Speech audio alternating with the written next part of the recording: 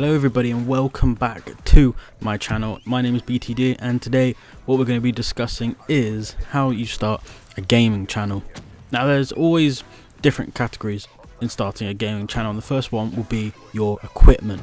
What you want to do firstly is have a decent PC or a laptop with you, being able to run games such as Minecraft. It doesn't have to be high spec settings, but just something where it's smooth and your viewers aren't going to be a bit uncomfortable in watching, because nobody wants that.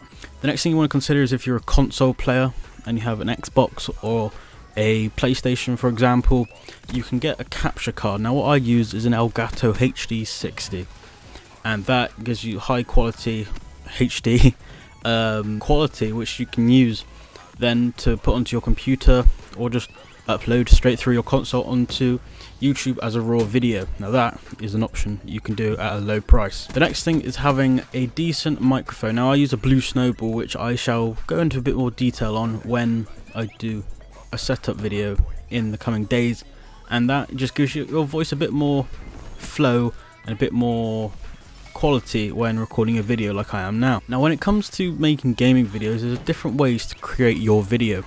What you can do is first off by live streaming, which I popularly do. That's a big word, isn't it? In streaming Minecraft and things like that, to get your viewers involved and to get your subscribers watching and interacting with your videos at the same time. The next thing you can do is making a series of videos that are going to keep people wanting to come back for more and more, with such things as The Walking Dead, the Minecraft story mode, which is definitely something that people like to watch. Now when it comes to YouTube and any sort of aspect of the platform, you want to be consistent in your content. You don't want to upload a video and then upload a video in a month's time, because people aren't going to know your name. But don't just upload one constant thing like Minecraft, as people after a while get a bit bored of you trying to make the same content over and over again.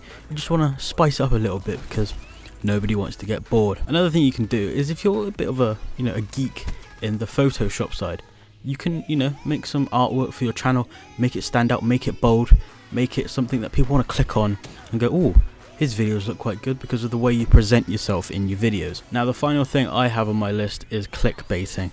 Not something that is very seen proudly upon on the YouTube platform, but if you have to do it, you have to do it sometimes. It just increases the views, and some people find it funny, some people find it mad. It's a bit of a controversial situation, but I'll let you guys have that in your own hands. Now guys, if these tips did help you out and you wish to see more, then why not leave a comment down below telling me that, and like the video to show that you love this video and you want to see more. And yeah, I hope this helped you guys, and yeah, subscribe if you're new. I'll see you guys in my next video. Peace.